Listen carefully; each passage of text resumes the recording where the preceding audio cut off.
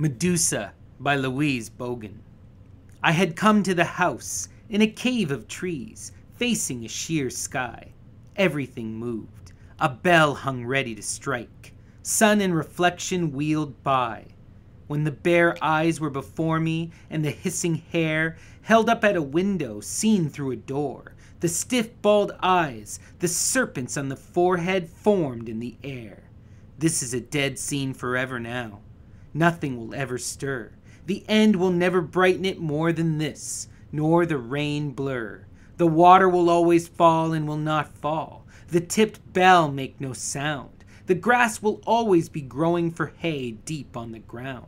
And I shall stand here like a shadow, under the great balanced day, my eyes on the yellow dust that was lifting in the wind, and does not drift away.